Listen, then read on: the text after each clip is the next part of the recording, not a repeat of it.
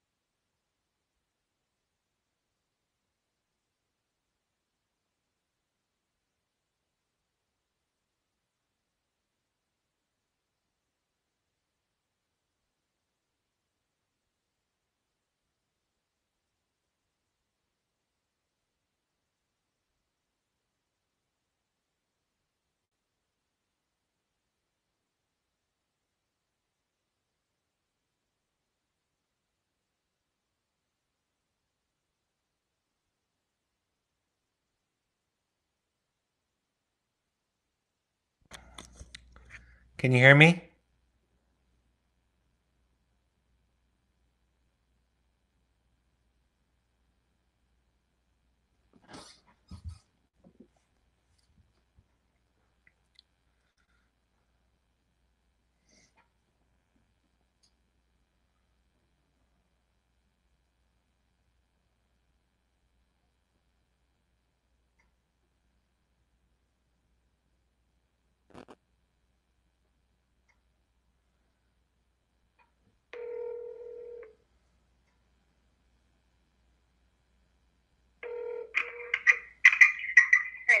So you can hear me through the microphone? Yes, I can hear you. But hey, it says it's already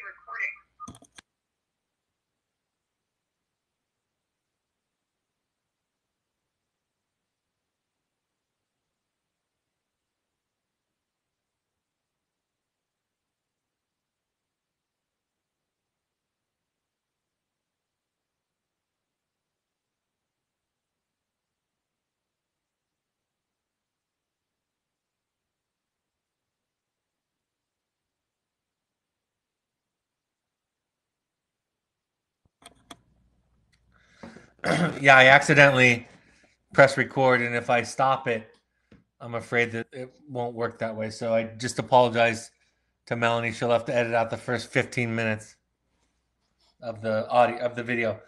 Um, she can edit off the front and the back end. She cannot edit off or edit the middle of it.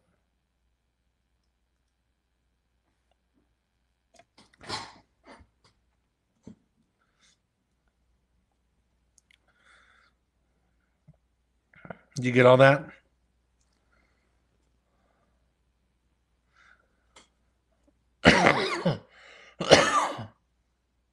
Did Sanford go to the field yesterday, and how did that go?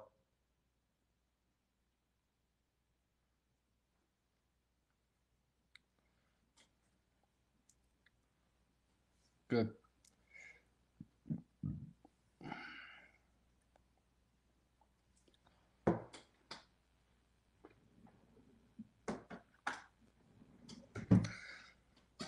Okay, so we got about. I'll let him in the room in a few minutes, but we have some time.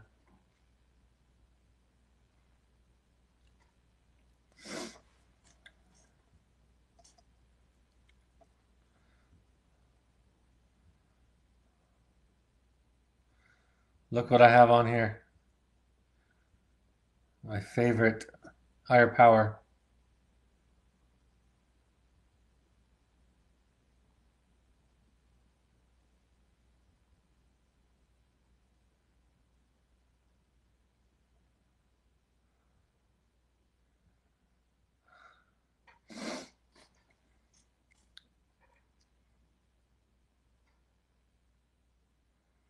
A lot of new names on there.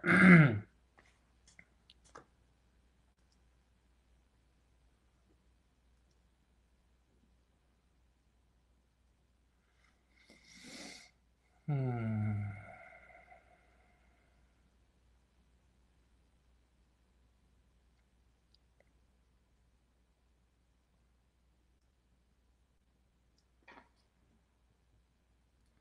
Oh, that one family's got some interesting computer issues.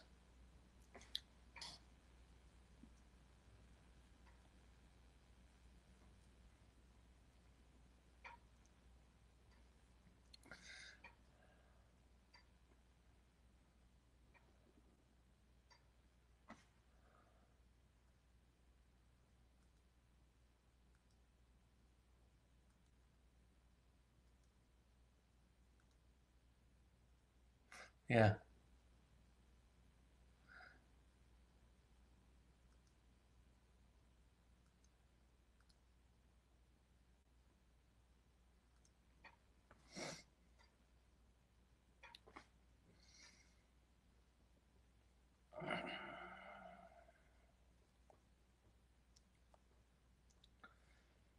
Oh.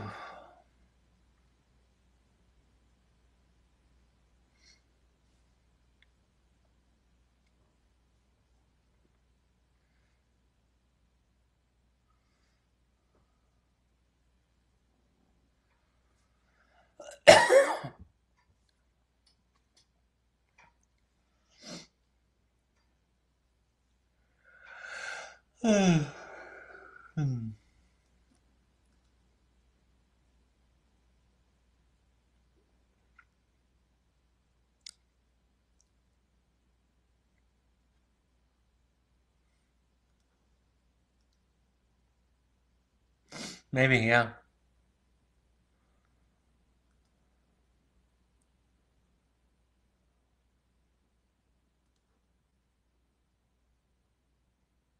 Um, Not a lot, but I'm okay. I have a weekend off. I've been working on taking weekends off. You know the drill.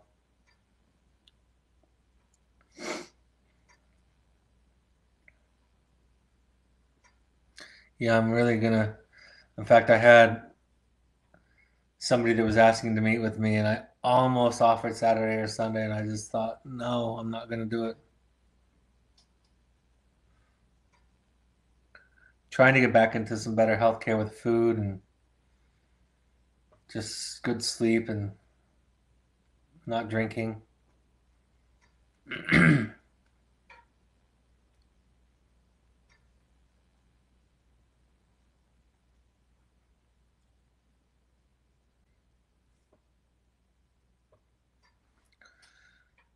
Yeah, yeah. Tell me about it.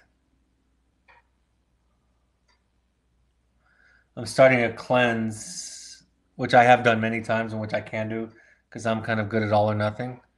I'm starting a cleanse for 2 weeks starting on Tuesday. So it's a juice for lunch, a juice for dinner, and then a light salad for, excuse me, a juice for breakfast, a juice for lunch, a green juice for breakfast and lunch, and then two small vegetable snacks, and then a light salad. And it works like a cleanse. And it's just a really good jump start.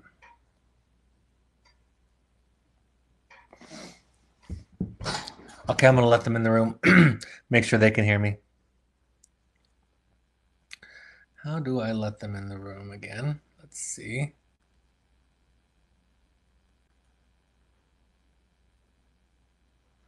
Forgot how to do that. That's going to be interesting, huh? Oh, here it is.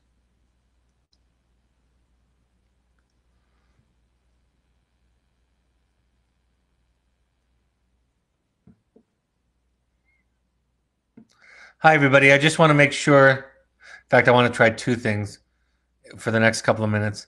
Let me know that you can hear me because we've been having microphone problems. So just type in one or two. You just type in yes. And then, Lindsay, I want you to moderate that and pass it on to me. And I want to see what it looks like. I got you. Thank you, guys.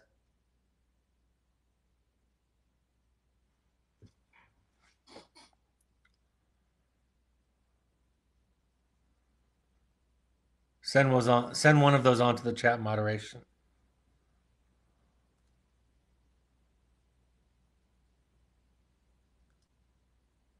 Oh, that's much better. I know what I've been doing wrong all this time.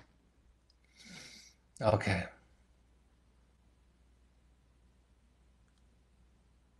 Perfect. Now I see. Perfect. All right, folks, give me 1 minute to kind of gather myself and then we'll begin.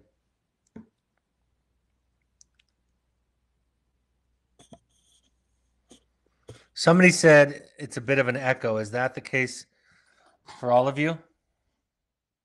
For any of you?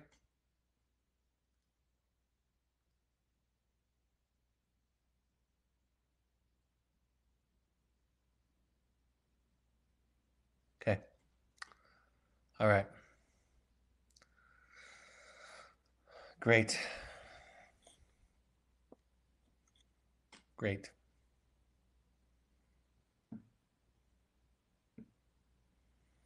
All right, here we go.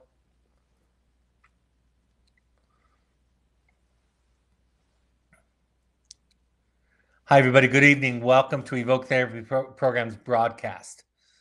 My name is Dr. Brad Reedy. I'm the clinical and co-founder of Evoke Therapy Programs. Tonight's broadcast is on fears and insecurities.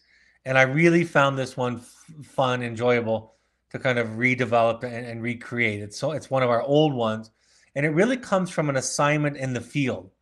This is something that we ask our clients and students to do, which is to write an assignment and talk about their fears and insecurities on occasion. And we ask them then to share that in a group with other people. I remember I had a young student years ago ask me about kind of naming this and giving words to it. And is that not focusing on it? Is that not going to create it to become larger than it already is? And I think that that's a common fear that people have about it, is that the more we focus on and give a name to our fears and our insecurities, that the more power it will have over us. And one of the things that we'll be talking about tonight is that it really has the opposite effect. In fact, one of the things that I talk about often is the more we can make friends with our wounds, the more we can make friends with our symptoms, with our mental illness, if you will, the less power it has over us. It is when we try to block it out, when we try not to think about it, when we imagine that we can easily or quickly, or even not so quickly, cure it, that it ends up becoming a problem for us. So, becoming friends with, giving it a name, remaining on speaking terms with those parts of us that are frightening and uncomfortable, that's an important part and a theme of tonight's broadcast. So, let me set the stage for some of the things that we're going to be talking about. This first idea that I've already talked about is that they actually lose power. There's a phrase in the 12 steps, a slogan in 12-step meetings that you might hear that says, "You're only as sick as your secrets." And what they mean about that is the less we bring things into the light, oftentimes it's our shame that causes it to go into the darkness, our fear that other people are going to reject us or judge us, that becomes toxic for us. And that is why in the 12-step program, one of the steps is to write a fearless moral inventory. And then the next step is to share that with at least one other person so we can get it out. So it can start having a profound control over us. The best part of what I wanted to talk to you folks about tonight, you parents tonight, is this idea that the best, and I think this is actually true in marriage and all relationships, the best thing that you can do, the best way that you can encourage or facilitate change in other people, you can think about it in terms of your children if that helps, is to model vulnerability ourselves. And for so many parents over the years, they're afraid that this vulnerability, that this modeling, maybe even writing their own letter of awareness, right? Writing their own accountability letter.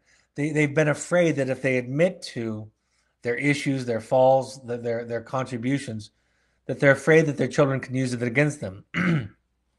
What I've said for many years now is that a letter of awareness or a letter of accountability, a kind of a confession letter, if well written and intentionally written, can't be used against you because you're not asking for anything in return.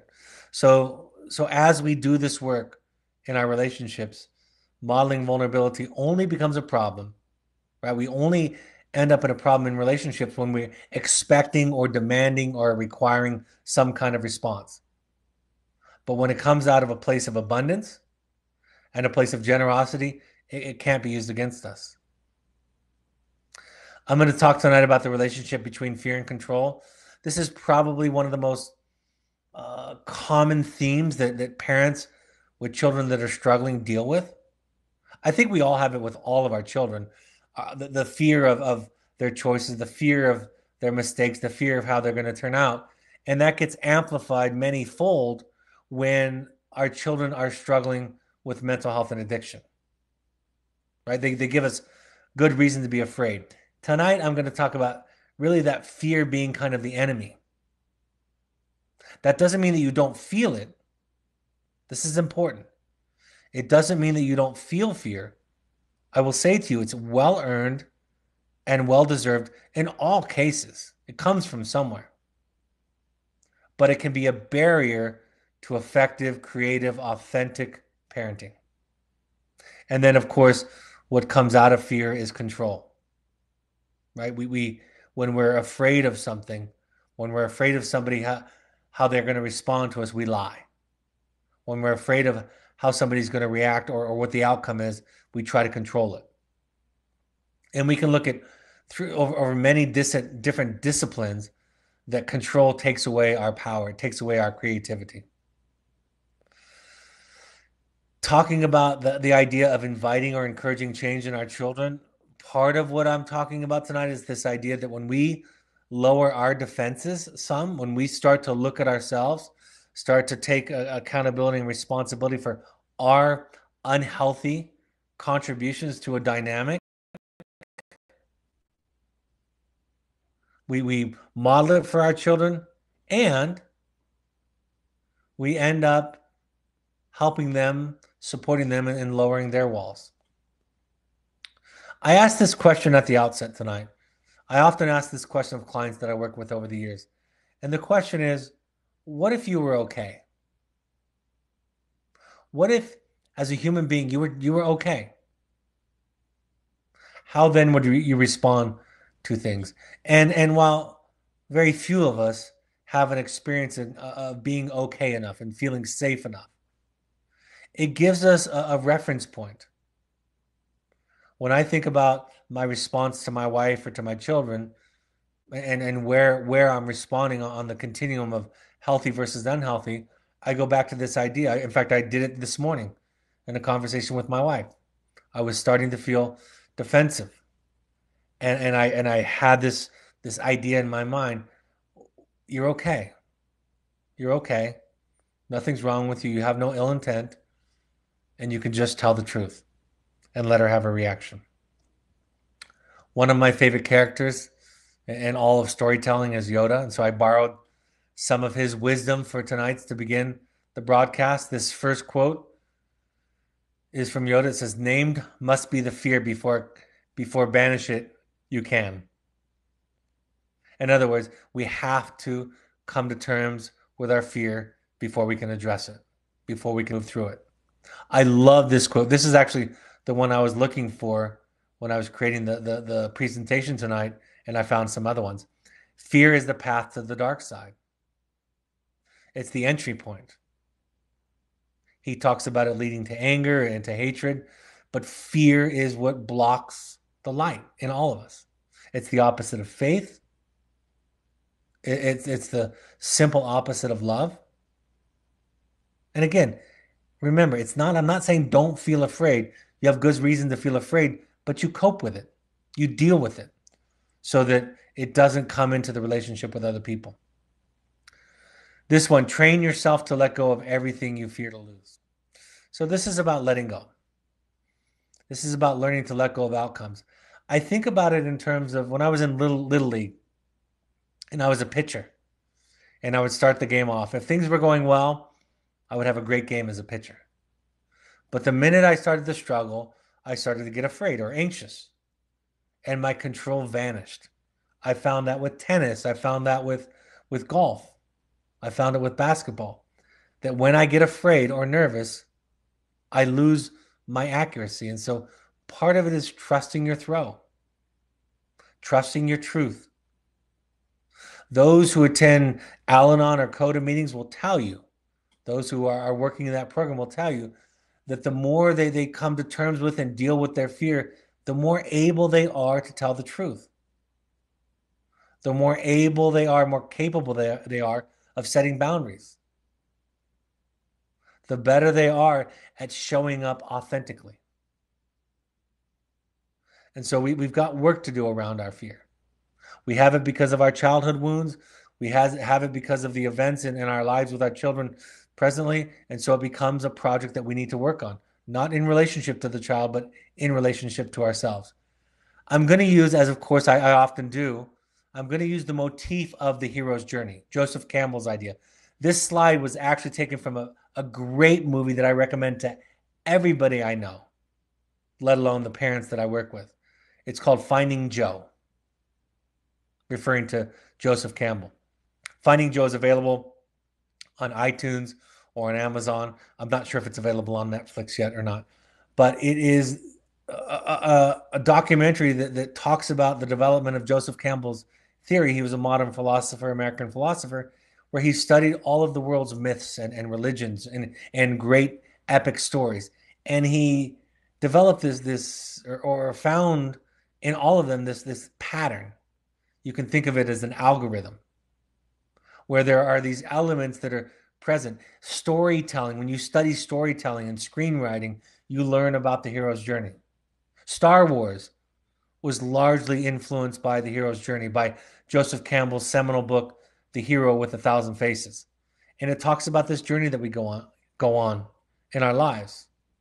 And we go on them more than once. And there's this specific part of the journey where we come face to face with what he calls the dragon. And the dragon represents everything we fear. And the dragon is uniquely created for you and by you. There's a story that all of our students are asked to read called The Knight in Rusty Armor. Again, a very easy read. I would encourage all of you that are interested to read it. And it's this story of a knight who can't take off his armor. So he has to go on a quest, a hero's journey to take it off. And he has to go through various challenges and castles to learn how to take his armor off. And the last castle that he arrives at is the castle of Will and Daring. And before he gets to the castle of Will and Daring, he faces the dragon of fear and doubt. Along their journey, every hero encounters a dark and difficult space, faces something that they fear, and feels, at least for a moment, defeated by the forces they are battling. In The Knight in Rusty Armor, the knight faces the dragon of fear and doubt. When the hero faces their dragons, fears, and doubt, this is when the hero finds within their greatest power and strength. Sometimes our thoughts, feelings, or experiences seem as threatening and as real as a live dragon. So this dragon in these stories becomes the motif for our greatest fears. I just finished my vacation and I was in New York City and saw a wonderful musical for the second time. I took my son and my wife back to see it, something called Hadestown.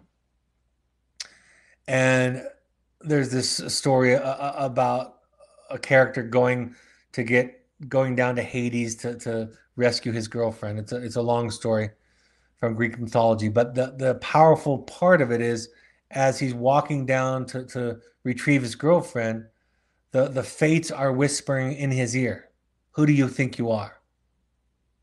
Why do you think you can do this?" And that's the kind of thing that we face in our lives. So many times we face that fear that we're not enough. We face it in parenting all the time. It's what prevents us from going deeper into our work. So many people, when I talk about, and I implore not just the parents at our program, but everybody that I talk to, I actually implore other programs, even other wilderness programs. Please invite your families, your parents specifically, to do deeper work. It's the most important and valuable thing that they can do to help and support their children. But the fear for everybody is that going into that deep and dark place, that we're not going to be able to come out of it, that we're not going to be able to recover from it, that we're going to face things that frighten us and that compromise us. So your children have that same fear. That's why they had to be compelled in many cases to come to our program, because they weren't willing to go through it on their own. They were comfortable distracting, and in most cases distracting and escaping to the point of putting their life, or at least significant quality of life, at risk. And so what can you do to best support them in the process is travel a parallel journey for yourself and start to look at your own childhood wounds, the messages that you carry around, the insecurities, the fears that you have, and to own them. And to make that project in many ways separate from the project of parenting. I encourage parents often to say to their children, the issues that I have, while they might be exposed in the challenges that we're having right now together as a family, they existed long before you came along. And I'm going to be willing, I'm willing in this process to go back and look at the origin of them. As the knight approaches the castle of Will and Daring, he feels confident at first, but instantly he becomes fearful, unsure when he must face the scariest dragon he's ever seen, the dragon of fear and doubt. We ask you to write about your fears and doubts, to journal about them. We ask your children to do the same. The assignment looks like this: things I don't like about who I am, things I worry that other people might think of me, the reasons why I think other people might not like me, things I don't like about the way that I look, things I sometimes tell myself, even if they make me feel bad about myself, things I'm afraid of, things I think I'm not good at. Leaning into that work, exposing it. Even as I read this assignment, it's so powerful because you can you can you can just hear that the more that you talk about that, the less power that they will have in their lives. One of the assignments that I would often go through with families at the graduation process is I would tell the parents, tell your child what you think is the best way to manipulate you. Teach your child about your Achilles heel. Teach them the ways that you're going to be most triggered by them, the most apt, the most likely to capitulate. And parents would often look at me saying, I don't want to give him that ammunition or her that ammunition. And first, I would say they already have it unconsciously. But let's name it. Let's name it. I'm afraid you're going to abandon me. I'm afraid you're going to withdraw your love from me. I'm afraid you're going to think I'm a bad mother or father, unloving, uncaring, selfish. I'm afraid you're going to accuse me of being things that I thought my parents were, and I don't want to be that. You can imagine the power that comes when a parent is willing to put that on the table. And again, it has less power. It has less power when you name it. This next slide, this next set of ideas is what I call refrigerator magnets of wisdom. From FDR, his first inaugural address, he said, "The only thing we have to fear is fear itself." That's the whole motif in religion. In many ways, it's the whole motif in Star Wars. Fear is the enemy. It's something to be dealt with. It can inform you, but if it leads you, if it drives you, if it gets itself in the driver's seat, there's just no way to be effective. I'll tell you another story about fear and how it blocks creativity. And Brene Brown talks about this all the time. I read a book that my son recommended to me. My son's an artist, and he recommended me this book called Art and Fear. I think it's wonderful. If you want to read another book from another perspective, if you have an artistic bone in your body, and I don't really, but I read it because my son asked me to. Art and Fear. And there's this great story in there of one of the authors. He was teaching a ceramics class in college, and he arbitrarily divided the class in two. And the first half of the class, he said, you are going to be graded on the weight, literally, the weight of your finished products. I'm going to put them on a scale, and you're going to be graded on the amount of work that you complete. That was group number one, half of the class. Group number two was given the directive, the measure that he said, you're going to be graded on one assignment. Just one assignment. You're only allowed to turn in one, and that's your grade. And at the end of the semester, guess where all the great work came from? Nearly, he writes, all the great work came from that first group in the class that were graded on the mass amount of work that they did. Why? And the theory was because there was no fear involved. Whereas the group that was graded on the one project, you could imagine the anxiety associated with being graded on just one project. But all the great stuff came from the group that had low to no anxiety about it. I love this quote. Everything you want is on the other side of fear. I know it's too early, and I know some of you might be new, and it's too early and maybe even unfair, maybe even irrational to talk about the gifts that this journey, some of you would consider it, the detour in the journey, but this part of the journey has to offer you the goal that is awaiting you. I know that might seem presumptuous and ridiculous to say, but it's true. Over and over and over again, year after year after year in this work, I have families and parents saying over and over again, it's not what I would have wished for. It's not what I hoped for. It's not what I planned for. But it taught me something that I couldn't have learned any other way. And I'm so grateful for it. And those folks have, maybe reluctantly, but eventually radically accepted what is instead of what should be. You know, we spend a lot of times about this shouldn't be this way. I wish it were different. When we spend time shooting our life away or wishing it to be different, we miss the wisdom and the gold that that part of our life has to offer. So everything you want is on the other side of fear. Joseph Campbell said, "The cave you fear to enter holds the treasure you seek." And then the quote from Yoda: "Fear is the path of the dark side. Fear leads to anger, anger leads to hate, and hate leads to suffering." Now, that last part might not make a lot of sense, hate, but it's a you can think of it as a hatred for the way things are and the suffering that comes out of that. I love this picture that somebody shared with me several years ago. Fear is a lie. Somebody told me one time that fear stands for false evidence appearing real. Those of us who struggle with anxiety, part of our work is to know that our anxiety lies to us.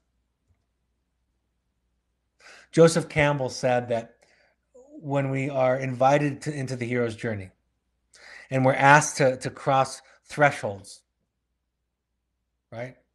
It's like you're looking at a doorway, and in that doorway is darkness, shadow. And we're sure that if we walk through that doorway over there, that we will die. In fact, we see dead bodies on the ground in front of the doorway as evidence that everybody who's tried to cross it is dead. We are absolutely sure of it. And Campbell says in some ways you do die. At least this version of you dies. And if we had the courage to walk through that doorway toward the goal, in this case, the goal of helping a struggling child, old parts in us will die and new parts of us will be reborn. Courage is not the absence of fear, but rather feeling the fear and doing it anyway.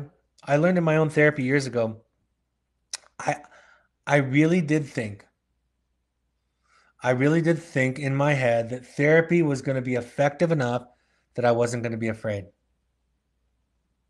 And you know, the weird thing is in session, sometimes I'm feeling virtually no fear because I'm sitting across from this empathic other person, accepting and understanding me and validating me. And I'm like, sure, I'm okay. What I think and feel is okay. I can remember one moment when it all came to a point for me.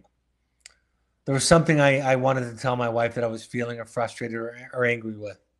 And that's hard for me to do. I'm afraid of conflict. I'm afraid she's going to get upset. I'm afraid that she's going to hurt her feeling. I'm going to hurt her feelings. She's going to withdraw her love, whatever it might be.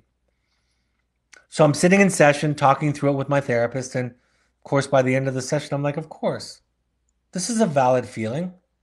I can tell her how I feel. It's okay. And I walk out of there with the utmost confidence. I get in my car. I drive away from the office. 15 minutes later, when I'm getting off the exit, the freeway exit that leads to our home, 5 minutes away from home, my thought is, there's no way in the world I'm going to tell her this. And then it hit me. I thought, I'm going to have to do it afraid. I'm going to have to do it scared. I'm going to draw upon that session. And this was not my first session. This was my 500th session.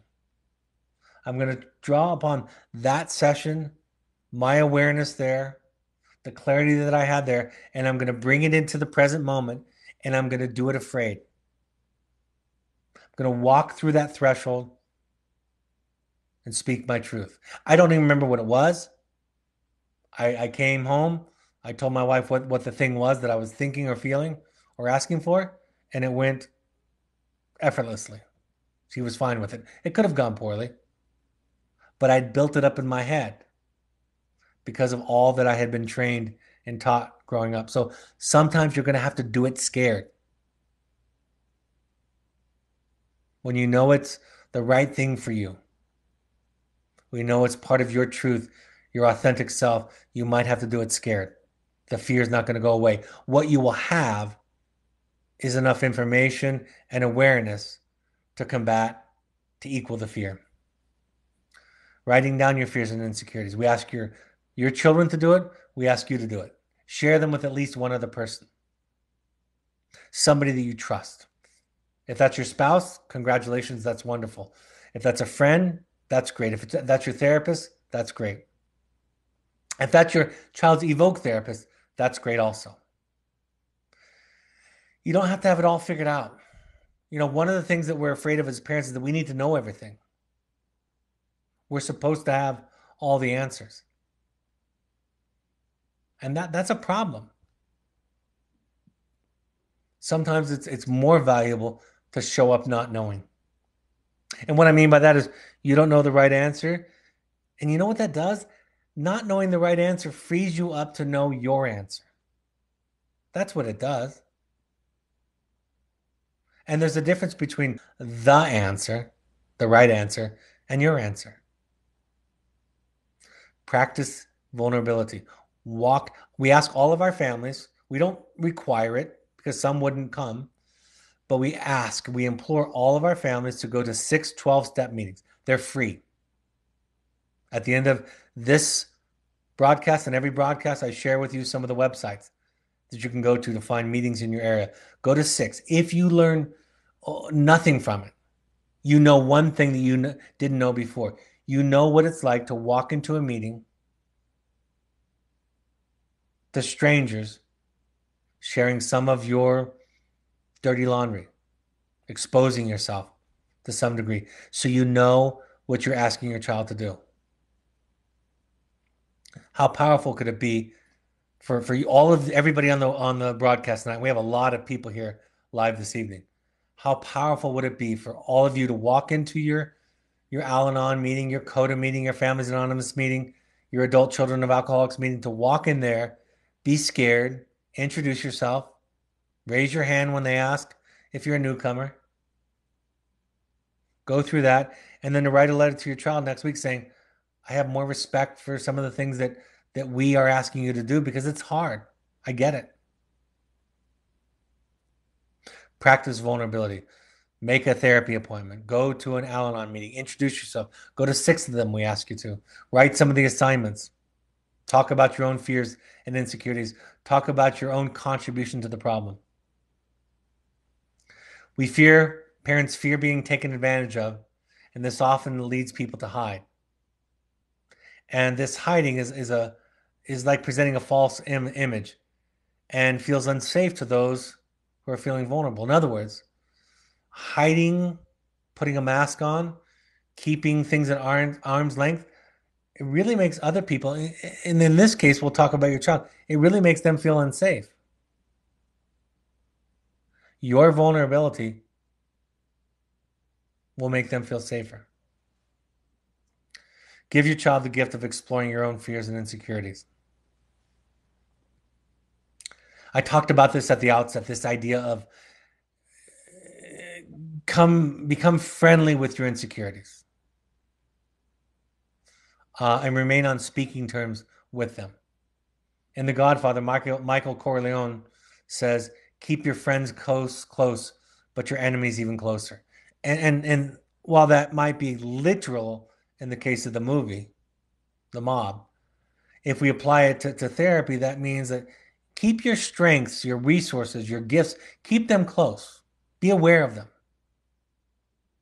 But keep your weaknesses even closer.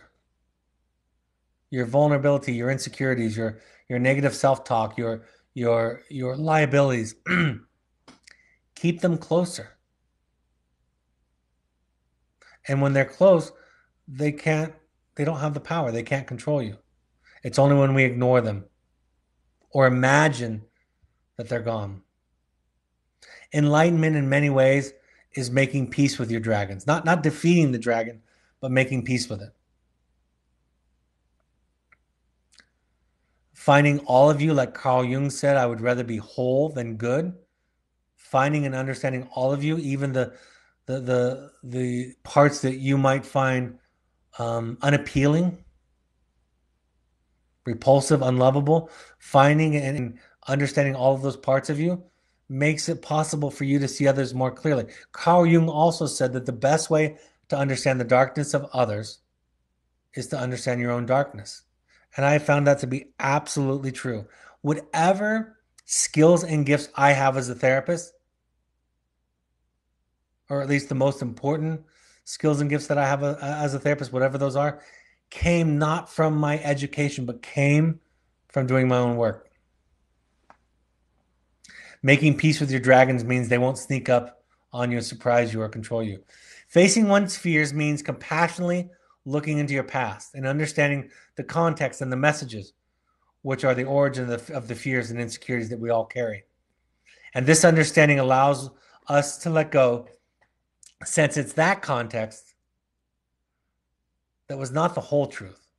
Our previous context was not the truth,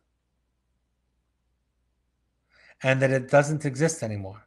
And so many of us are trying to, like Alice Miller talks about in her book, The Drama of the Gifted Child, which I'm going to be doing a couple of broadcasts from now. We're trying to fix things that have already happened. We're trying to prevent things that have already happened in our lives. So the take home, go to therapy. I mean, all of this dragon talk and this fears and insecurities and kind of the philosophical abstract language, it translated into kind of practical every day. Go to therapy. Go to some meetings. Talk to friends, mentors. Come out. If you have the opportunity to come out to our parent groups, come there and talk about your story. Be willing to fail. You know, when I'm coaching families, sometimes through the webinars, the broadcast, sometimes when I'm carrying a caseload and I'm coaching families about their stuff, they talk about getting in trouble or making mistakes. It's okay. We're not trying to punish you, to slap your hand. We're just saying, let's teach you what it's about. But so many of us grow up in this context where we're trying to get it right all the time, and getting it wrong is bad.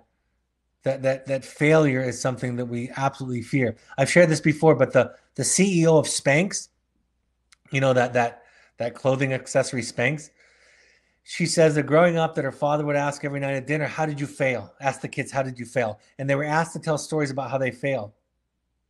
And when they did, he would celebrate them and toast to them.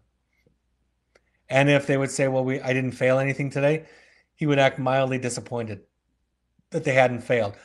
Sigmund Freud said, if you want to teach somebody something, set them up in a situation where they're sure to fail.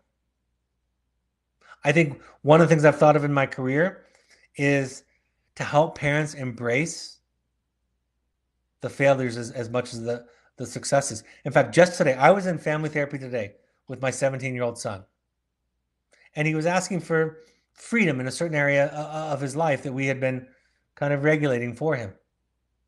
And I said, I'm willing to experiment with that, sure. It's not the first time that we've experimented in that area. And he said, good. And then he started to talk about how he thought he was going to be successful. And I stopped him and I said, let me be clear. I'm not backing off and giving you permission and trying this experiment because I'm 100% sure you're going to succeed. I'm calling it an experiment for a reason, because you might succeed and that would be great. And you might fail and that would be great too. And hopefully there's something to learn there. And then he was about to tell me why he had confidence. And I said, I don't need to hear this. I don't need to hear why you think it's going to work. And he paused and he stuttered and he said, you're right. I'm trying to convince you that you're making the right choice. And I said, I don't need that. That was me 2 hours ago. My family 2 hours ago. Reading books, listening to the webinars and podcasts, parent education about your child specifically, but also about children and families and people in general can be helpful. Learning to let go of the people who have judgments about you. Sometimes that can be people very close to you, even in your own extended family.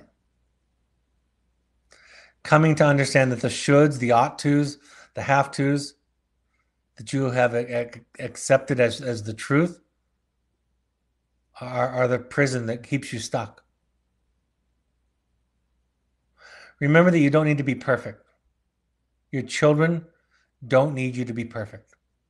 If they did, you're doomed and they're doomed.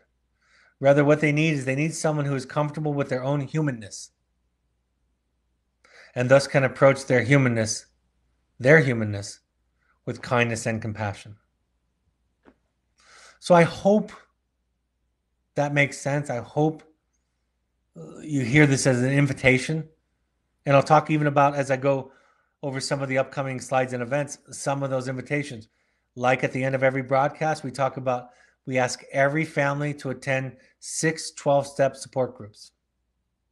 You can go to alanon.org, coda.org, familiesanonymous.org, or adultchildren.org and go and find meetings in your area that are free. Alateen, go to alanon.alateen.org, is for teenagers. So if there are siblings who want to go, that's great. I wouldn't necessarily force them to go to that, but that's something that if they want to be supportive or if they're curious about the process, they can go to that. RefugeRecovery.org is a Buddhist-inspired recovery program that is less focused on higher power and has a lot of Buddhist principles in it.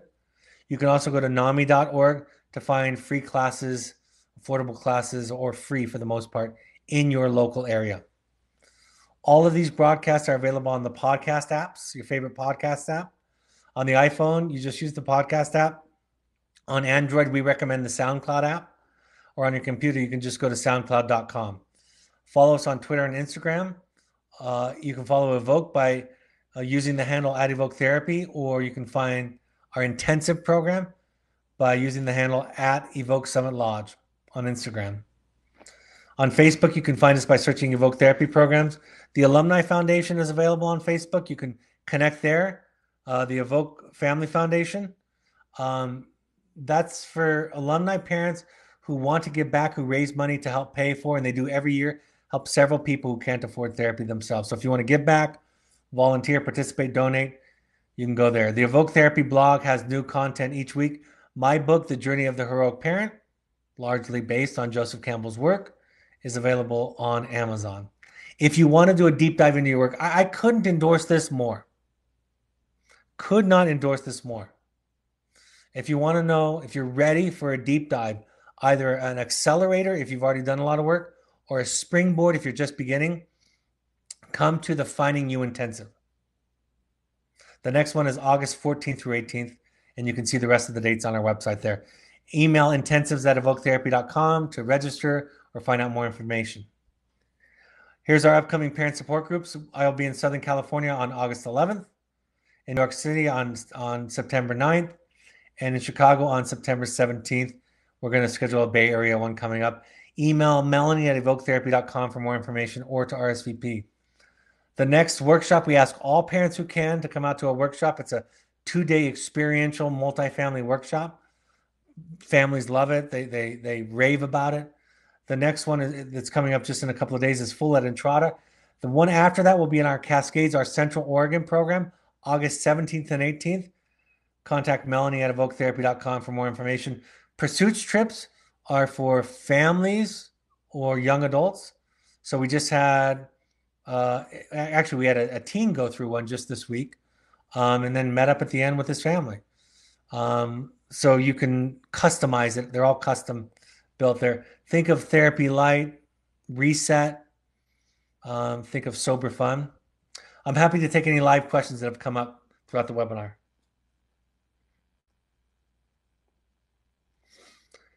One parent writes, I'm starting to understand that the things kids do best is mimic us.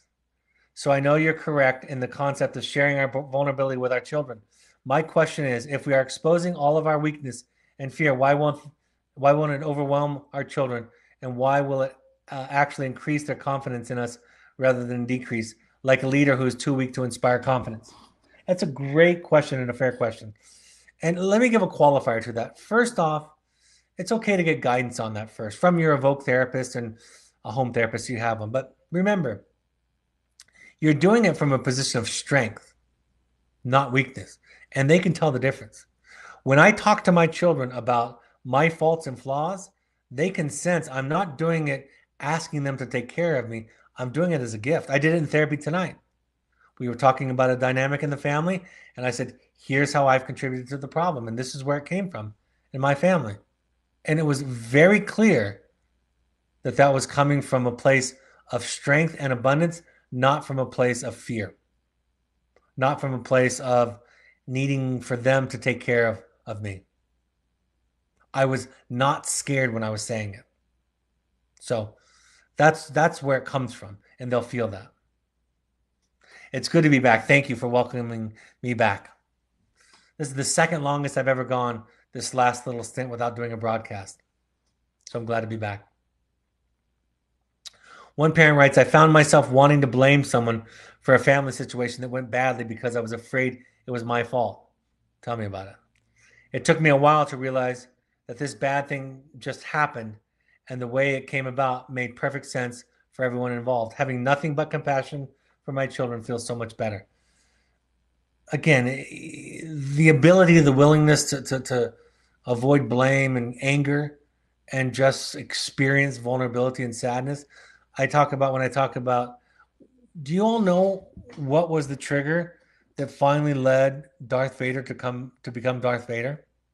I know I'm a little bit of a nerd here, but Darth Vader in episode 3, the last straw for him is when his wife died. That was the last straw. And he vowed that he would never let anything bad happen again. So Darth Vader wasn't evil. I mean, he gets painted as evil. Darth Vader was trying to solve the problem of pain. Darth Vader said, if I can control everything, nobody's going to get hurt, principally me. That was his solution. Now, because he wears a black costume and because he blows up planets of innocent people, we identify him as evil. But that's the core element that George Lucas was talking about or teaching about. It was the pain and the fear and the hurt that led to the control. Contrast that with Yoda in the same episode, by the way, episode 3, when Yoda realized that all of the young Jedis had been murdered.